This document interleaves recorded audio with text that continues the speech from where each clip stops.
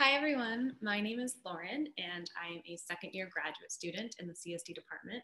I am also a graduate research assistant in Dr. Thorson's Communication Acquisition and Translational Studies Lab, also known as the CAT Lab, where we research how children acquire language and the role of prosody in language development.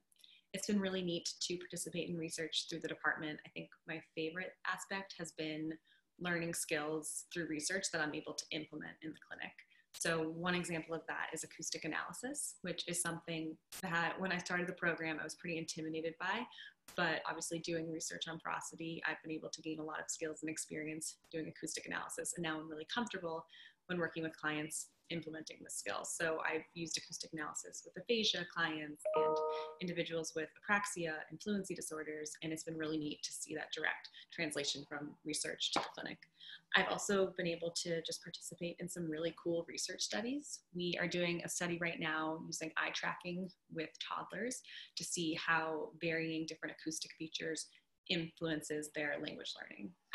We've also done a study with the Children's Museum of New Hampshire looking at the different language that parents and children are using in exhibits. So for all incoming students, if you have the opportunity to participate in research, whether it's through a course or through an assistantship, I highly recommend it. I think you'll learn things that, like I said, you might not have otherwise accessed. So if you guys have additional questions or you want to reach out about anything related to grad school or research, again, my name is Lauren and I would be happy to chat.